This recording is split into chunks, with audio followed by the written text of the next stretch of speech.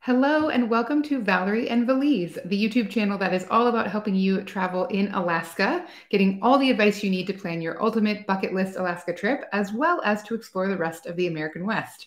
My name is Valerie, as the name would suggest, and I am very excited to be back for another one of my Alaska seminar series for 2023. And this year, this is a brand new destination that I get lots of questions about, but I am not as much of an expert as I would like to someday be. So I am very excited to be chatting with Carrie Wittmer, who is a National Park Service employee. She will give us her full title in just a second.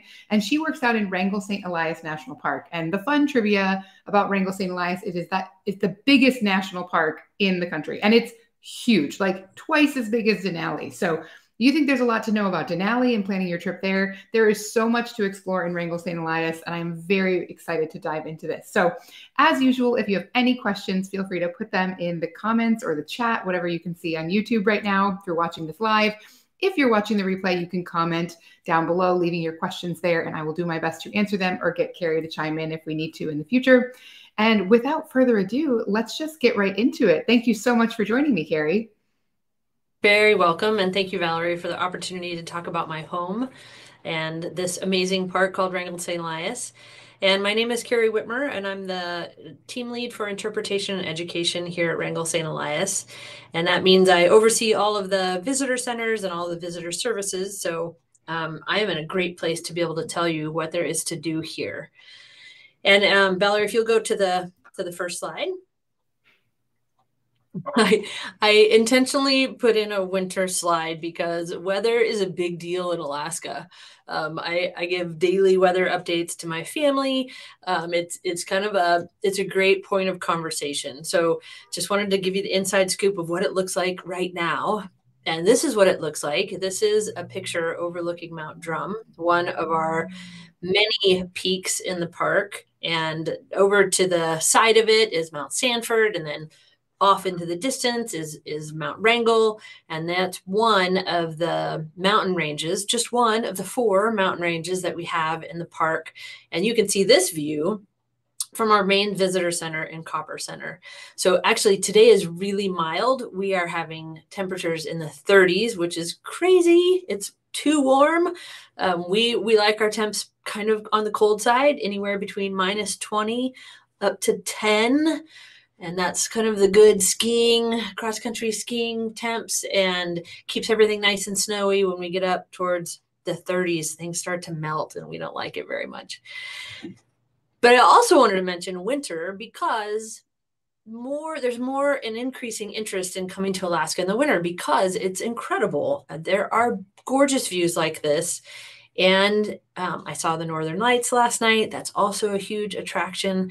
But I would say that for our park, if you're thinking of coming to Wrangell, winter is a more complex and an adventurous time of year to visit. And we don't have very many services that are open. We don't have any services that are open in the winter. And our roads are really dangerous, so you really have to have the right transportation. It's also dark. For a lot of the winter right now, we have daylight from about 9:30 until about 4. So the darkness during the middle of the winter makes it challenging to go and do things because it's both cold and dark. However, Denali, which I know that Valerie also has a presentation to Denali. Denali does have visitor services in the winter. It's pretty limited, but they are more set up for winter visitation. I just say that because I do get visitors calling and I just drive in Anchorage. It's November. What can I do? And I have to kind of disappoint people and tell them, you can come. The park's open. Like Valerie said, we're the largest national parks in the entire National Park Service units at 13.2 million acres. So there's always something to do. It's always open, but the cold and dark can make it pretty challenging. So, but it's also what makes it an interesting place, of course. So a little bit more about myself. I have worked in 6 of the 424 National Park Service units. I've had the great pleasure to work at some of the Park Service's crown jewels, including Crater Lake National Park, Grand Canyon National Park, Black Canyon of the Gunnison, if you know where that is. It's in the middle of Colorado. I've also worked at an eastern park, Chesapeake and Ohio Canal, all amazing places. And total reveal, where do I go on my vacations? I'm like a lot of rangers where I go to national parks for my own travel destinations. I can't help myself. They're incredible, inspiring places, and certainly Wrangell-St. Elias is no exception. So another couple things about this place, and you can see by this photo also, like this photo is taken from the road, and I'll give a little bit of an orientation on a map, but you're looking kind of into the heart of the park. And then even beyond that, you're just looking at a vast landscape. We are 6 times the size of Yellowstone National Park. So if you thought Yellowstone was big, or even bigger, it's a lot of wilderness. It's a lot of wild place. We don't have very many places where you can go in your car. I'll talk about the 2 that you can go to. It's a wilderness place, which is what makes it special, and it's also an inhabited wilderness. And with the National Park Service, this is kind of a and the Wilderness Act. It's a little bit of a challenging concept because I think I'm from the lower 48, originally from California. I think of wilderness as where it's untrammeled by man. And when this park was established in 1980 through an act of Congress, they really wanted to recognize that people have been in this place for literally thousands of years, and they have been on our glaciers. They have been on the sides of mountains. They have been in the rivers. This place has been inhabited for a long time by our native partners, people who are still here using this place. The Eyak, the Ahtna, the Upper Tanana, and the Yakutat Tlingit tribes are all here. And they are still using this place, as well as some other of our local people who live in the surrounding area. So there's a lot of fishing in the Copper River, which kind of defines our border. But there's also hunting and trapping and gathering, both in the park for our subsistence users, our locals, and our tribal partners, and then also in the part of the park that's preserved. But it's this chance to kind of revision what wilderness means, that there can be wild and spectacular and remote places, but also acknowledging that there are very few places that don't have a history of people living in them. So I've said something about the size, I've talked about wilderness, I've talked about how remote it is. So Valerie, if you can go to the next slide.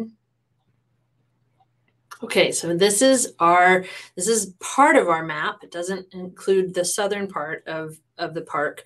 I just want to talk a little bit about what is here to see. Like if you're coming to Wrangell-St. Elias, why would you come here?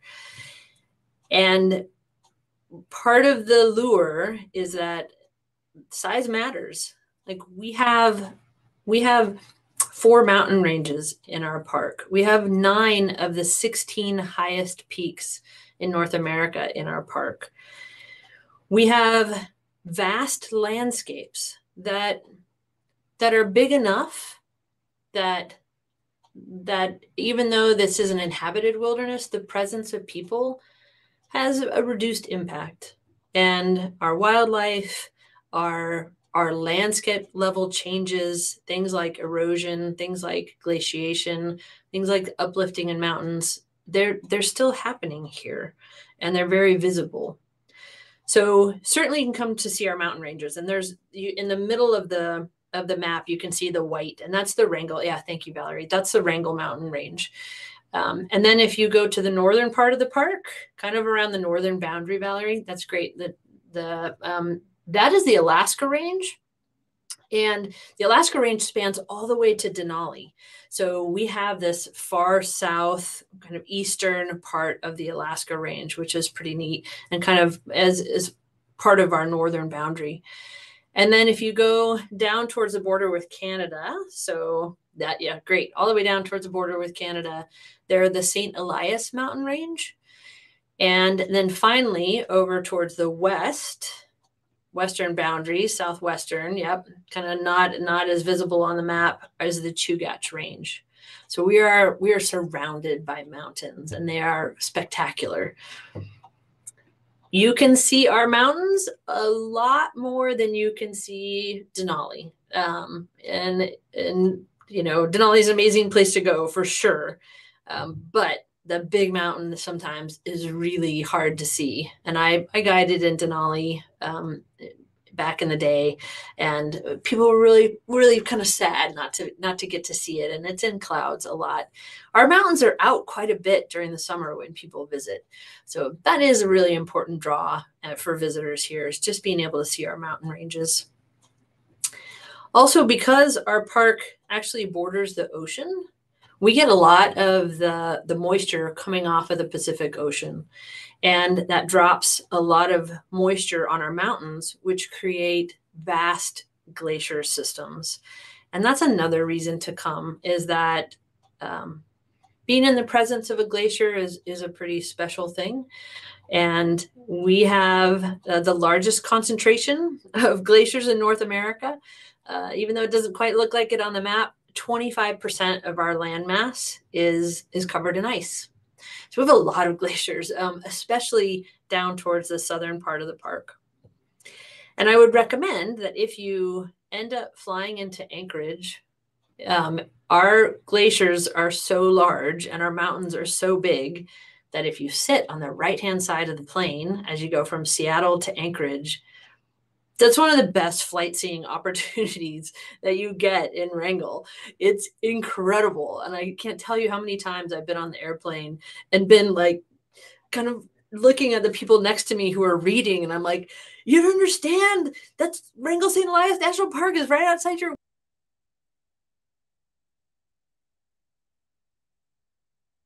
window. See the Malaspina Glacier. Entire ice fields that are in our park. So the glaciers are certainly a draw.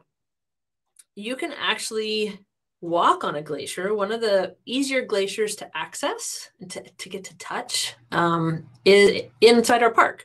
And that's in Kennecott. And so Valerie, if you can focus on that, the green box, there you go. Yep. So this is the Kennecott and McCarthy are in the heart of our park. And it's a pretty spectacular scenery. So there's the draw there is that there's a town called McCarthy, and then alongside the Kennecott Glacier is an abandoned mining town called Kennecott. And when you can go for cultural and historical reasons and see the mining town, but you're also looking up at the Root Glacier and at the Kennecott Glacier where they come together, and then also this bowl of mountains behind it. Really a spectacular location. And in Kennecott, that is one of our main visitor areas, even though it's kind of challenging to get to, but I'll talk about that in a second. There are preserved buildings from the Kennecott copper mine, which was in production from about 1890 until about the 1930s. And then from the 1930s until about the late 1970s, it was, it was abandoned and falling down. National Park Service was able to acquire the site, and we've done extensive renovation to the site. And it's a really cool thing to go and see, because a lot of the company basically just left. And so, there's a lot of like paperwork and artifacts and things that are just in the town that you can really get a sense of what life was like there in the early 1900s. So that is a really attractive part of the park to get to and to get to know for lots of different reasons, not only spectacular scenery, but also just the historical side and the history of our park. The other draw here can be wildlife. Obviously, it's a huge park. We have the charismatic mega fauna that a lot of Alaskan places do. Of course, we have moose, and we have black bears and brown bears, and we have wolverine and caribou. And we are better you can have a better chance to see mountains at Wrangell, but you may have a better chance to see wildlife at Denali. So when people ask me like, where should I go see wildlife? I typically will point you in the direction of Denali, because they do have a core part of the park that there isn't hunting, and they have buses where that the wildlife has become acclimated to those buses, and it's you don't always see wildlife there, but it's a pretty good chance that you're going to. We have wildlife. We recommend, if you want to try to see it, drive somewhere in the early morning or in the late evening. That you have a better chance of seeing that lynx or experiencing that moose on the side of the road. We also tell people that the best place to see moose is in Anchorage. And I know that seems totally weird, but this is an Alaska thing. Like, you really do have a good chance of seeing moose in Anchorage because they are used to people and they're along the side of the highway. So you might be able to see them in Wrangell, but keep your eye out if you're coming through Anchorage. Okay, so I've told you all these things. You definitely want to come now. It's totally spectacular. Here's the lowdown on, like, how big is this place? So Valerie, if you can find Copper Center, Glen Allen, so it's the intersection of the two highways. You got it. Perfect. Yep. That is probably one of the places where you'll come through, and it's a good connector. It connects two highways, the Glen and the Richardson. And so I'll orient you to our places that you can visit based on times from Glen Allen or Copper Center. We do have a main visitor center in Copper Center, and that's a great place to land, to talk to a ranger, to get oriented, to see our park film, get your passport stamped. If you want to visit the northern part of the park, so Valerie, go from Glen Allen, and then if you can, follow the Richardson up to Slana. That's where we also have a ranger station, a smaller ranger station there, but you could check in and follow Slana out the Nebezna Road for me. Yep, great. So that's a 20-mile, mostly dirt road. That we do have our only campground there, and it's free, but there aren't hookups. So it's a little rustic with vault toilets. But the Nebezna Road is an amazing place to see that backside of the Wrangell mountain range. Gorgeous views. Again, opportunities to see wildlife. It's pretty quiet. It takes 2.5 hours to drive from Copper Center to Slana. And then if you were going to drive the whole road, you'd probably want to give yourself another 2 hours out to the end and 2 hours back. You definitely want to check with a ranger because the road routinely floods. And so you want to be able to make sure that the vehicle you have is going to work for getting where you want to go. And they would have road information. The other thing about our roads, and I'll talk about the McCarthy Road next, but because they are dirt roads, and this is where travelers really, it's good to get to know this information ahead of time. Most rental car companies aren't really excited about you taking your rental vehicle on a dirt road. I can understand that. There are some rental companies in Anchorage, and I'm sure in Fairbanks as well, that know that, and they capitalize on being able to, having that in your contract that you can take those vehicles on dirt roads. So choose your rental car carefully if that's something that you really want to do. Both of our roads you can take RVs on if it's your own RV and you're feeling kind of adventurous. But large RVs are really not a great idea. They're just not built for that. So the Nebezna Road in the north, like I said, 2.5 hours to Slana, another 2 down the road. It's close enough that you could base yourself out of Glen Allen and get out to the Nebezna Road and back in a day. Okay, so Valerie, show again where Glen Allen is, and then take the pointer and go down south, and then towards on the Edgerton out to Chitna. If you can see where Chitna is, there's a little green box because there's another ranger station there. Yep. So from our visitor center to Chitna, that's on a good highway, easy to get to. We have a ranger station there that's historic. In Chitna, you can also drive a little bit past it on the McCarthy Road, and you can drive onto the bridge that is over the Copper River.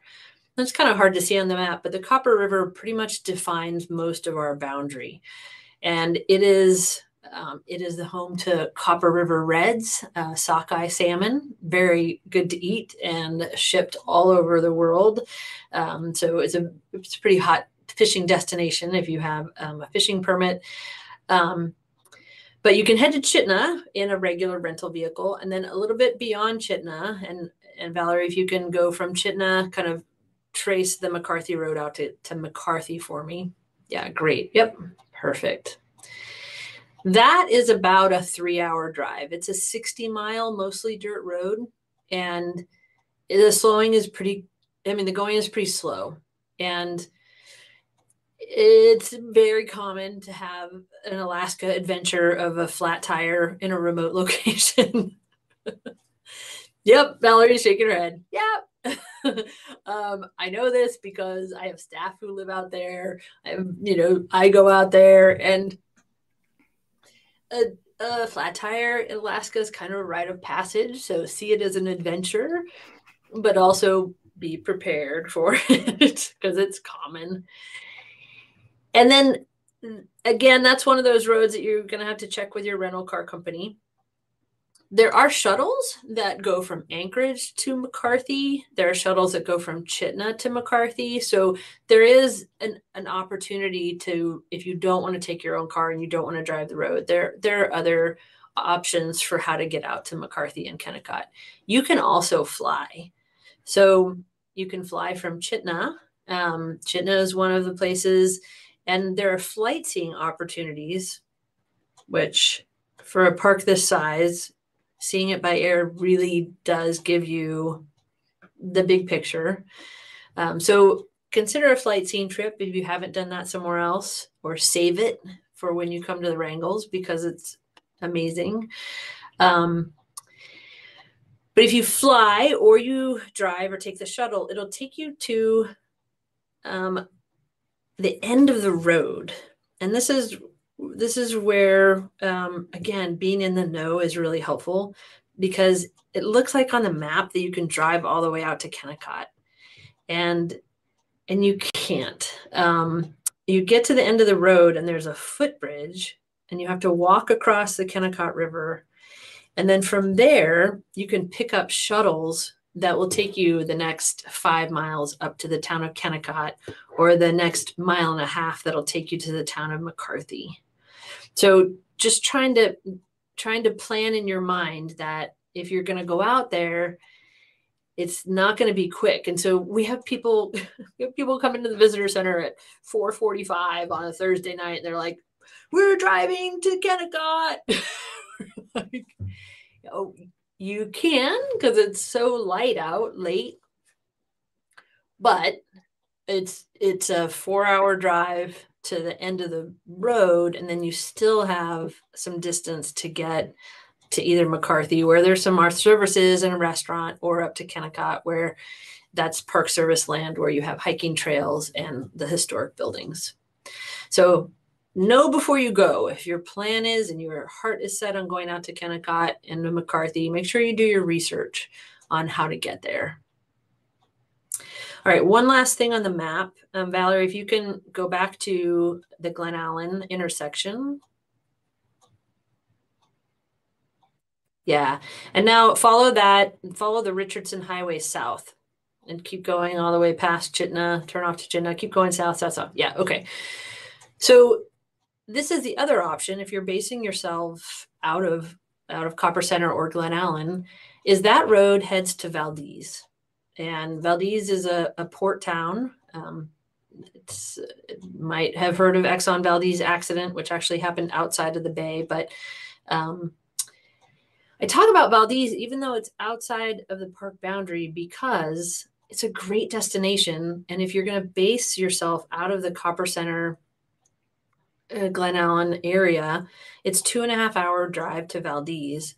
And Valdez has hiking trails. It has coastline. It has some amazing salmon runs during late summer, incredible salmon runs where I mean, there are so many salmon in the creeks that, I mean, they're right there. Like you could literally walk and pick them up.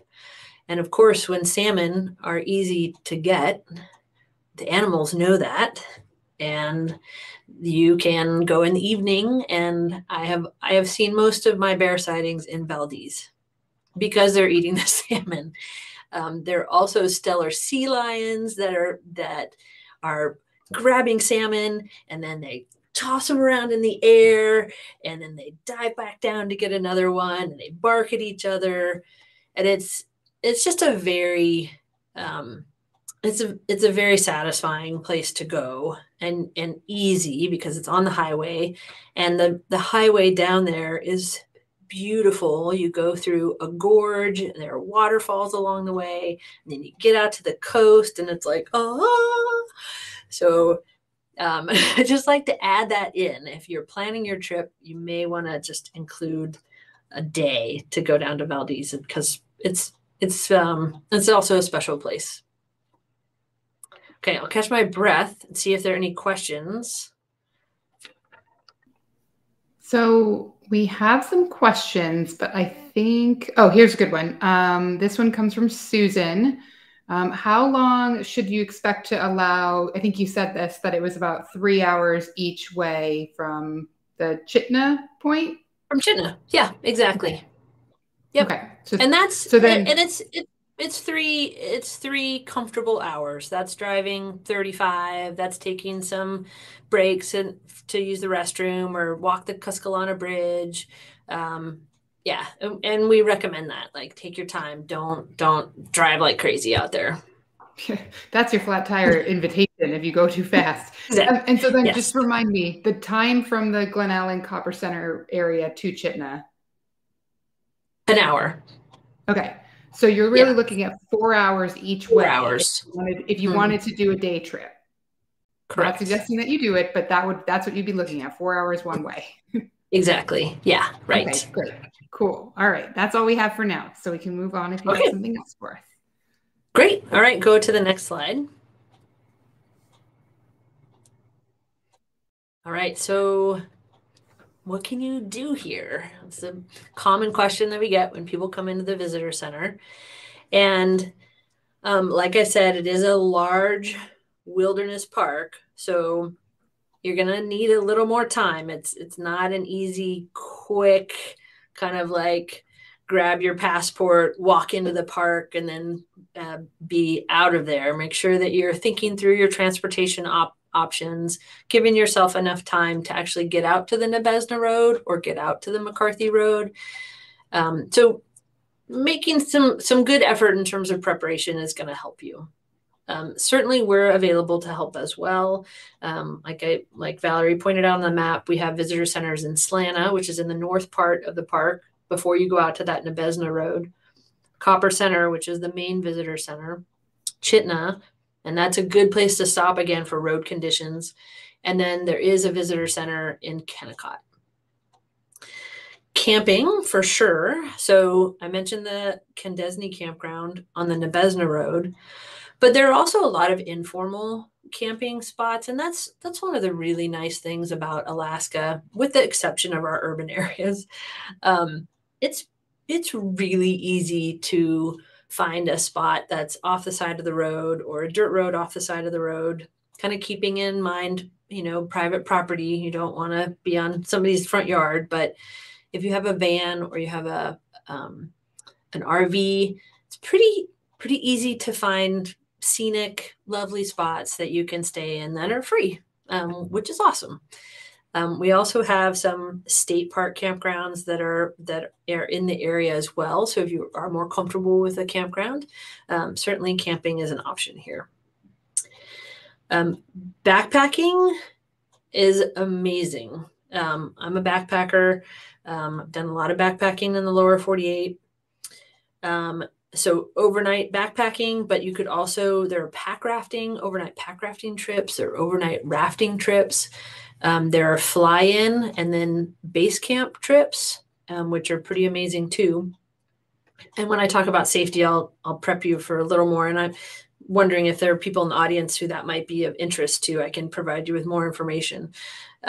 Day hiking is a little more challenging. If you want a really, about 5 mile hike, we don't have very many trails, and that's pretty challenging for people. We have a 1 mile trail here at the Visitor Center and Copper Center.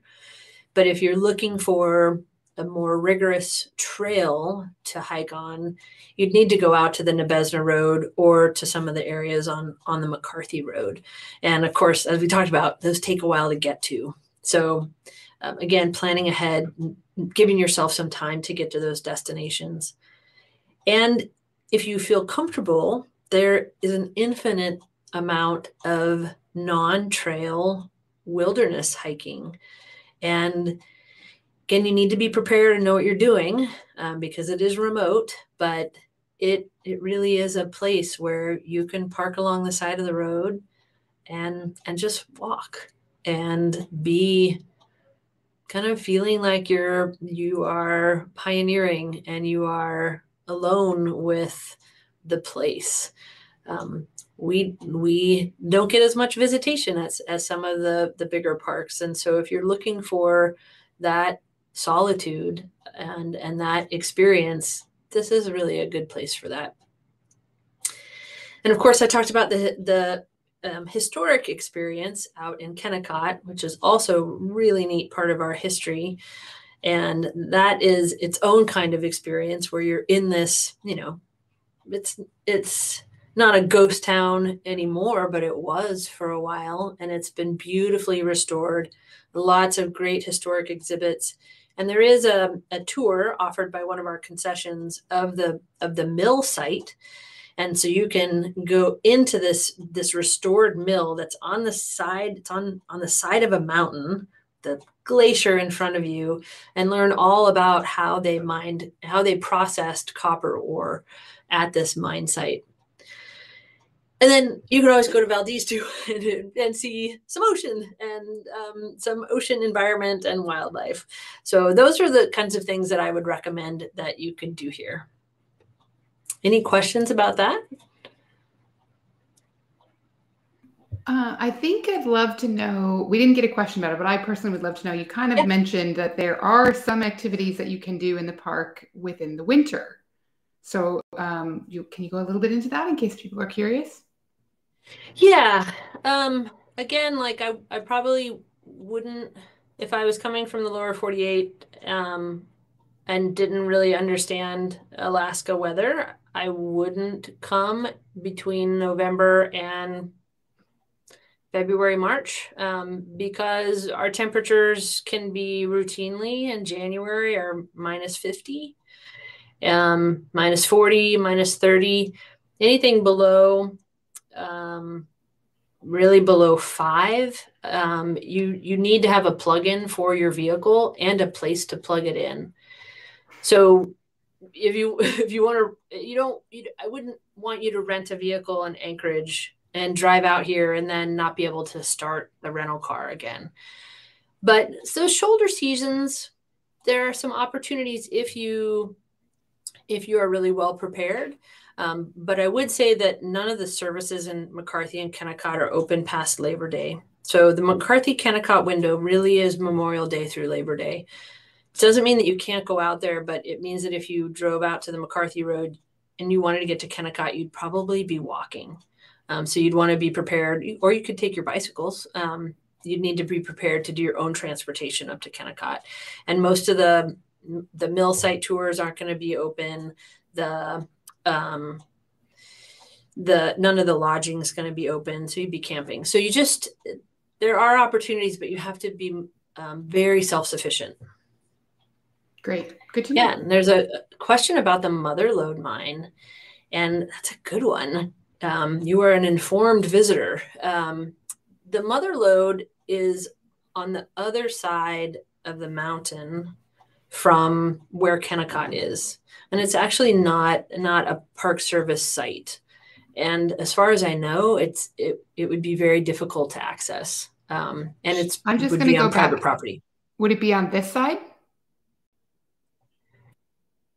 Nope. So it's kind of complicated. If you go down to where Kennecott is, there's a mountain range, and then the mountain range that Kennecott's sitting on, like the Park Service side, literally is over here. And then the mother lode, it's part of the same vein. So it's part of the same geologic system where there was copper, but it's on the opposite side of the mountain. And it's an inholding within the park boundary.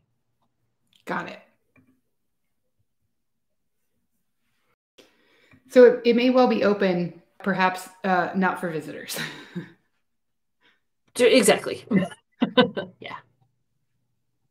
I would recommend checking out the great hikes from Kennecott are the Bonanza mine site and the Jumbo mine. And they're rigorous, but they are amazing, amazing day hikes. And they're great to do from Kennecott. Perfect. Okay, that's all the questions I have for now. Okay, go to the next slide.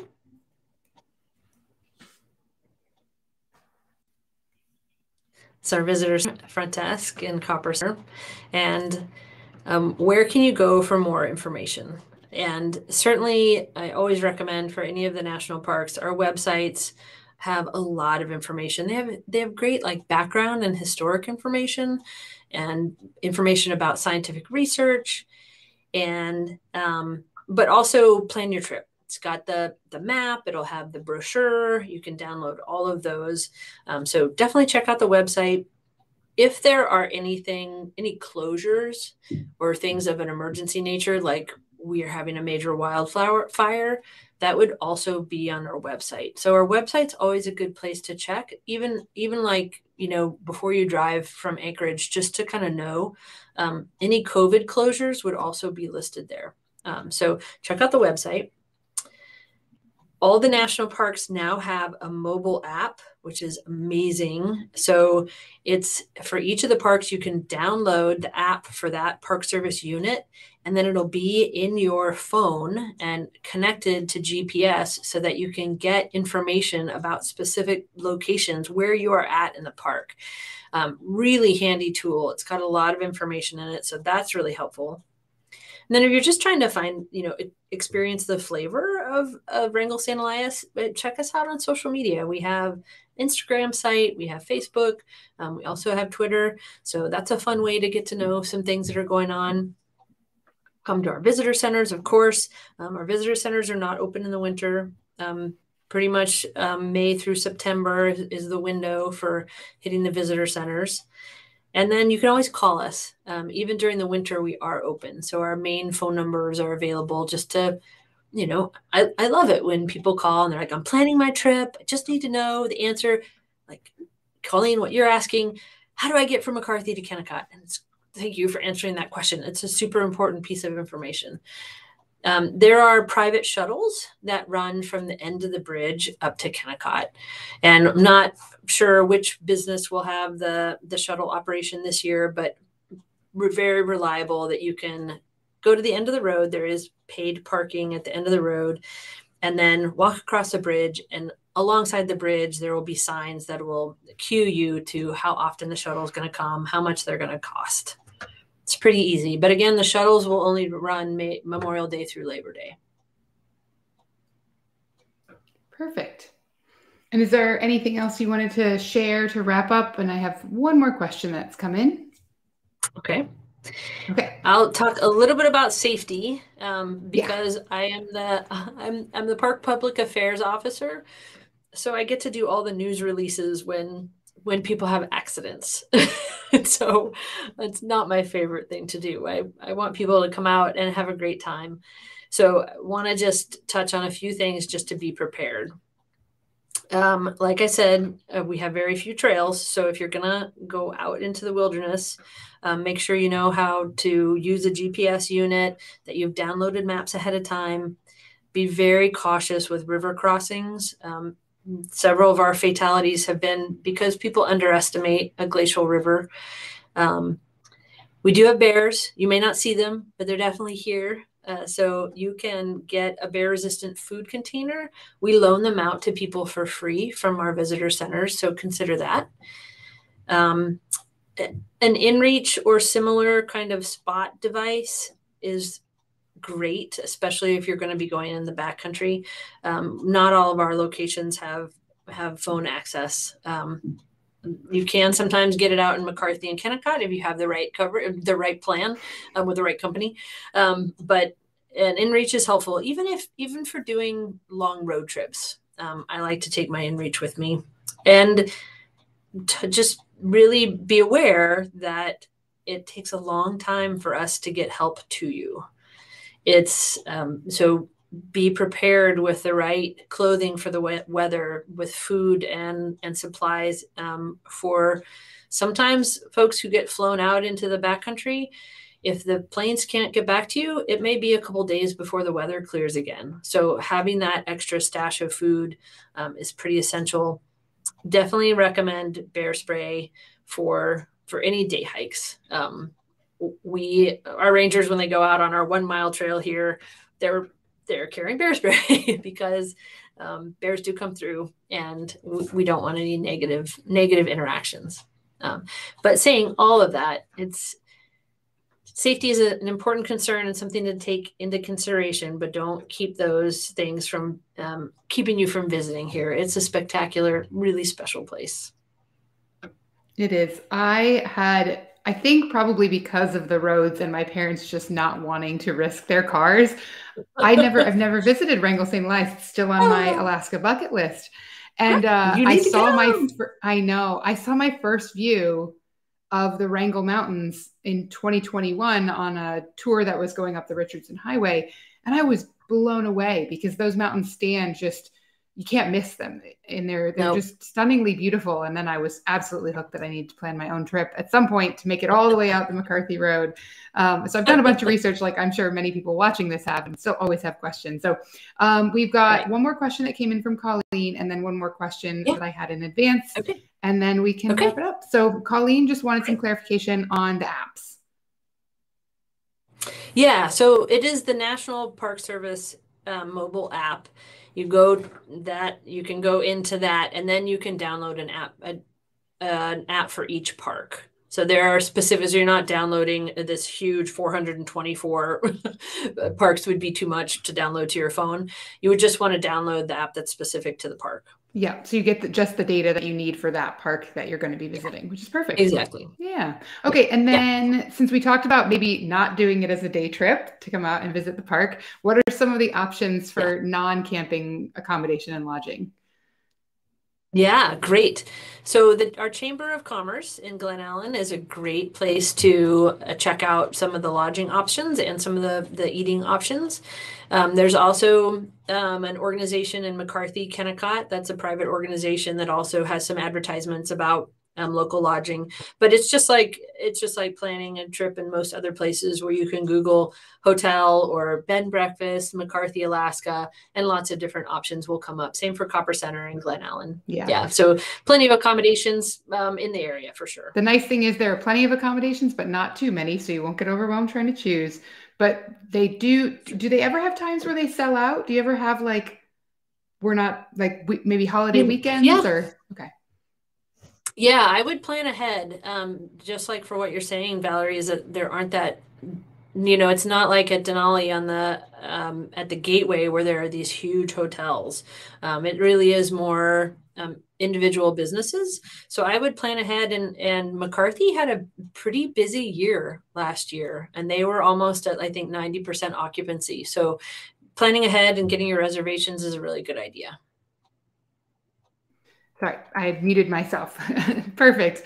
I try and keep myself on mute so that I don't catch any weird noises or cat meows or anything while I'm doing these. Okay. Well, that's all the questions that we had, but I just want to say thank you again for joining me. This was an amazing opportunity to learn more about the largest national park, one of the most beautiful national parks. I mean, I don't think you're allowed to choose, or is it even possible to consider which ones? But I can choose. I can have favorites, and I am very eager to visit myself. And hopefully, we can cross paths in real life when that happens. That'd be fun. And absolutely, if you're watching live or you are watching the replay and you have questions, as I said at the top, just head down into the comments and post your questions there, and we will get them answered for you. Whether I have to tag Carrie back in, or someone on her team. Right. And yeah, we'll get you taken care of so that you feel like you have all the info you need to safely visit and have an amazing time and make me jealous when I see your photos on Instagram. If you like this video, please remember to like it here on YouTube. That helps it get served out to other Alaska travelers who want this kind of information. And then if you like this video enough that you want more videos like it, please remember to subscribe to my channel, because it is my goal to do videos like this, the seminar series, every year. Hopefully we'll have Carrie back next year, someone on her team. And we just want to have that kind of like boost in the algorithm so that all the Alaska travelers out there searching YouTube will find these videos and get the info they need to have a safe and exciting trip to Wrangell-St. Elias and the rest of the state. Great. Yay. Thank you so much, Valerie. Thanks everybody for attending. Thank you so much, Carrie. Have a good evening.